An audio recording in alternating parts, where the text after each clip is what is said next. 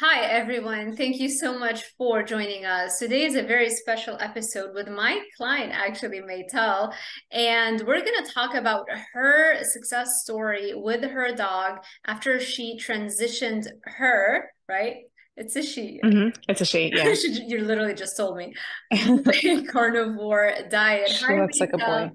She's so cute. Hi. Thank you for sharing this with us. Let's first start with Lucky's journey and why you eventually chose to transition her to a carnivore diet and the success you found with that. Sure. So we bought Lucky. This is before we knew any better, but we got Lucky from a puppy store. So as soon as we got her, she was immediately like she was 6 weeks old and she was definitely taken from her mom way too early. And she was very sick. She had pneumonia, and so immediately off the bat, she was sick. So then the pet store that we got her from was like, oh, just bring her in and we'll swap her out with a new dog. And I was like, no, I'm not swapping her out with a new dog. Like, get out of here. So I took her to a vet. The vet said, like, oh, she has pneumonia in her lungs, and we don't know if she's gonna make it, and because she was so sickly and so weak. And she ended up making it, and that's why we named her Lucky.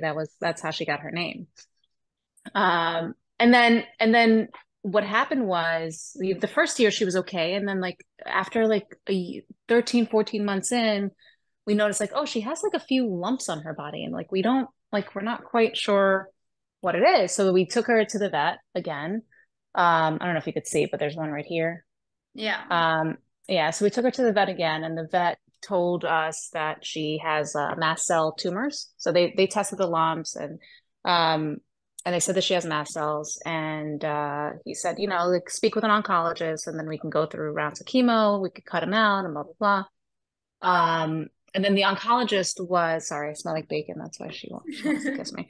The oncologist told us, like, listen, we have to cut out each tumor, test them, see how aggressive it is. And I was like, she's developed like 15 tumors in the past like month. I'm like, I don't think we need to test it to see how aggressive it is. I think we know it's very aggressive.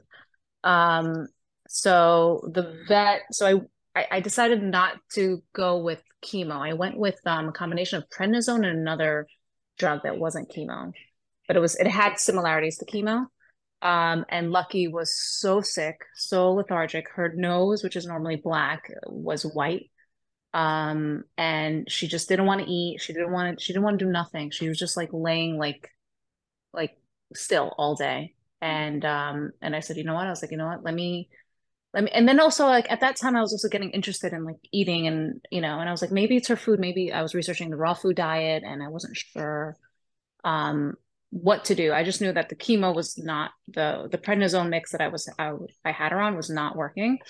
So I took her off of it because she was like it was no point. I was torturing her for no reason. So I took her off, and I started off just giving her a chicken breast. I replaced her kibble. At the time I was giving her a very expensive kibble too. It was not cheap. But I just replaced it little by little with chicken breast. Yeah. And she was getting better. And then I took her to the vet to see like how she was progressing. And the vet's like, listen, I don't know. She has like 3 to 6 months left.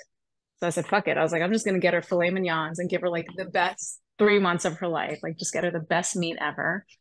And I started giving her a lot more beef, like a ton more beef. And I saw she was getting better and better and better. And then like 3 months passed, and I was like, okay, she was like humping and playing and like crazy energy. And I was like, she doesn't look like a dog that's dying. I'm like, she looks like she's okay. And I completely fully transitioned her. I haven't gone fully raw with her yet, just because her stomach and the diarrhea is still all over the place. Mm. Um, but I cook the chicken that I give her and the beef that I give her, and I give her a lot of organ meats, like a lot of marrow bones, liver, I don't know, gizzards, Eggs. and eggs. I don't give her eggs just because she has diarrhea. So the Tuna. diarrhea is Mm. very hit or miss with her. If it's cooked, yeah, but if it's raw, she kind of has trouble with it. If it's raw tuna or if it's raw eggs. Oh, tuna, no, I haven't tried tuna yet. But eggs, yeah, if it's raw, it'll give her diarrhea. Interesting. And But I the think golden doodles in general, like their stomachs are like, assuming it's like super healthy golden doodle, their stomachs are always generally very finicky. How long did it take you to fully transition her? I did it, I would say, within like 2 weeks. Within Oh, 2 weeks, like from when I was like weaning her off of kibble just to yeah. full meat. Yeah. Yeah, and that's why And I wanted to talk to you about that because this is the phase that I'm in right now with my dog. His name is Hachi and he's yeah. 12, 13 years old. So he's getting really Um, old and he's starting to really cough up a lot, just like almost like a dry cough. And it just breaks my heart. Like I've never yeah. lost anybody. I'm 36. I've never lost anybody close to me. So I don't know what that feels like. He's like the closest Yeah. bond that I have, that might potentially so I decided I'm gonna okay transition him to a carnivore diet. Technically, he is my stepson's dog. So when Oh wow. my hubby's son lived with us, it was his dog, and then obviously he moved out and all that stuff. But we kept the dog, and I'm very attached to him. And so Yeah. this is the phase that I'm in right now, transitioning him to see if that's gonna help give him just a few extra years and better quality of life. And so yesterday was the full carnivore diet. And so I gave him a carnivore dog, carnivore crisps. The Hmm. so they because Yeah. I work with them, they send me boxes, right? And they send me samples Yeah. of everything. And so now I told them, give me more of the dog stuff in your future samples. So I started with those and he is loving them and he's doing That's great. awesome. Yeah. Technically it's not fully carnivore, actually. I forgot to mention. He did have some kibble. So I'm transitioning him, but I think yesterday he had very little kibble and the most amount of meat, and then I gave him a can of tuna and that led to a tiny bit of diarrhea. That's the thing that I'm kind of like, Yeah. is the diarrhea a problem? Can you share a little bit? Yeah. So I noticed whenever I deviate, like let's say I'm having pork, let's say I try to give her some pork. Whenever I deviate from, so the diet that I have Lucky on right now, it's either chicken, any variation of chicken, as long as it's not fatty meat. Um, but generally she's okay. But any variation of chicken, beef, organs, any variation of organs. And what else do I give her? And then I don't throw eggs in. And then maybe I'll put sardines in, maybe if like I feel like being fancy. But then it's very, very hit or miss with the sardines. With oil or But that's with water? with water. Yeah. Yeah. Yeah. But that's lucky. That's lucky. I have another dog that's a Bernedoodle. Mm. She responds beautifully to no matter what. I could feed her like sandals and she's fine. Like she's Right. okay. So I have to Yeah. try it out and see how he does. Yeah. And Yeah. initially, even if he doesn't have diarrhea, maybe it's okay for a few days until he adapts. I don't know. Right, right. The diarrhea is okay, but what I also do, I don't know if you're a fan of this, but I'll give if let's say the diarrhea is pretty bad with Lucky, I'll give her sweet potato or carrots, and that Mm. usually firms things up. Yeah, I thought about that. I thought keeping or a little bit of rice, the even Or the just the rice. water that you cook the rice in apparently helps. So maybe Right, maybe I'll right. do that.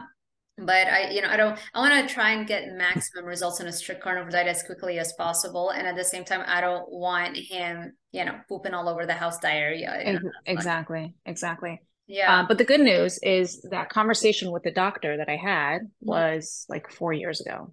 And Okay. Lucky only, and that was when the doctor told me I had only 3 months with Lucky before Wow. she would pass. Yeah. So she's been doing excellent on it. This makes me so So happy to that's hear. You have yeah, no idea.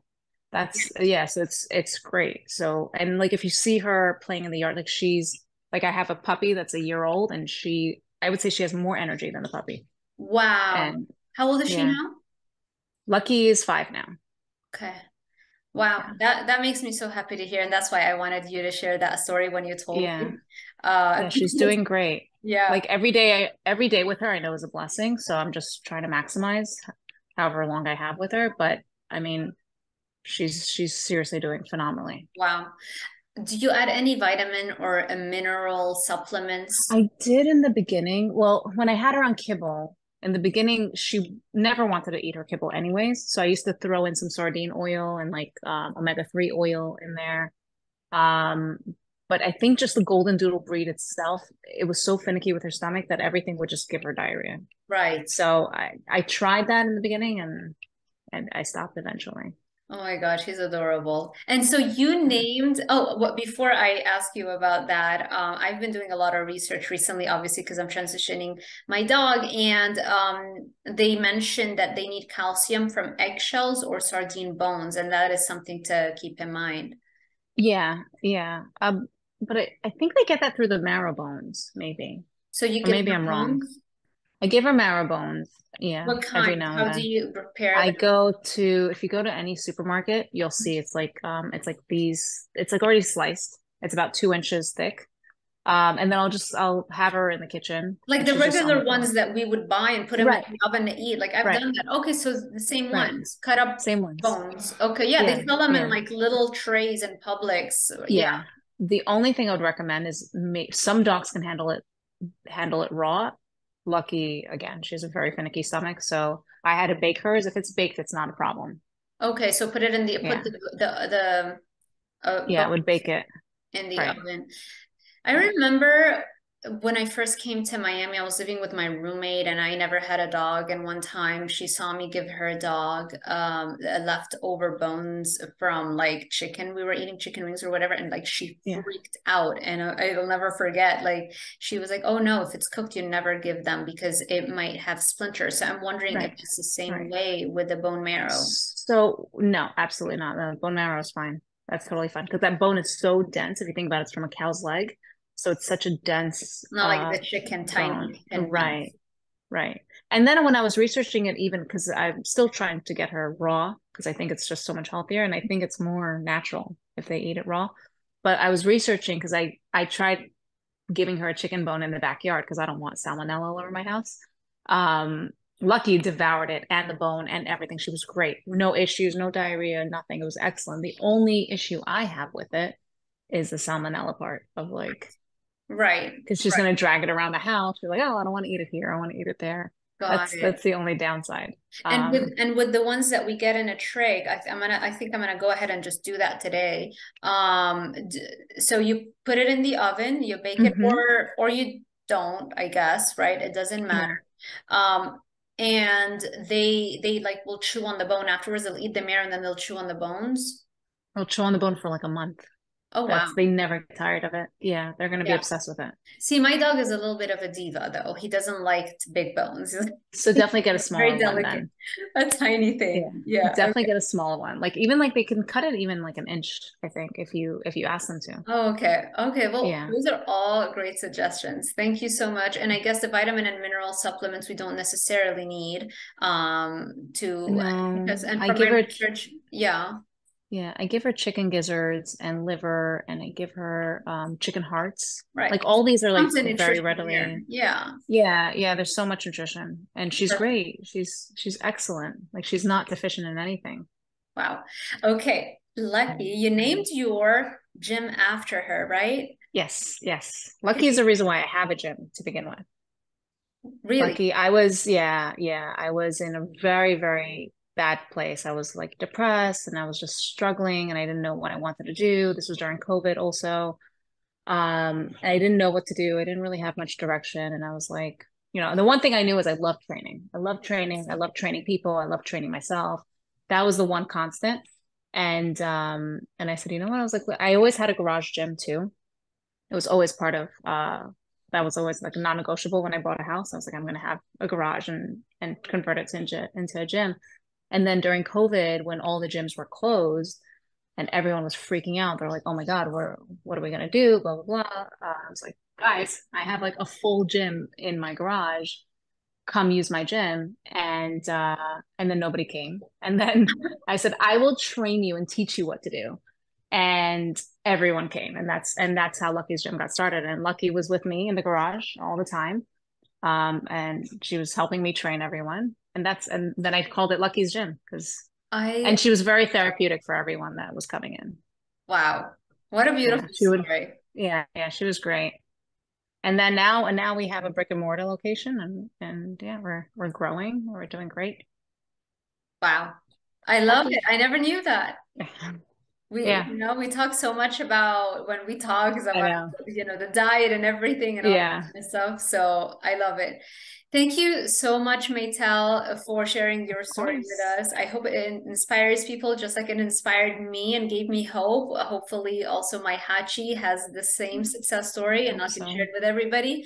So yeah, thank you. And thank you everybody for sticking with us. If you like this kind of content, make sure you give this video a thumbs up, subscribe, and hit that little notification bell icon so YouTube alerts you every time I post a new video. Thank you, and I will see you in the next one. Bye, everyone. Bye. Bye, Lucky.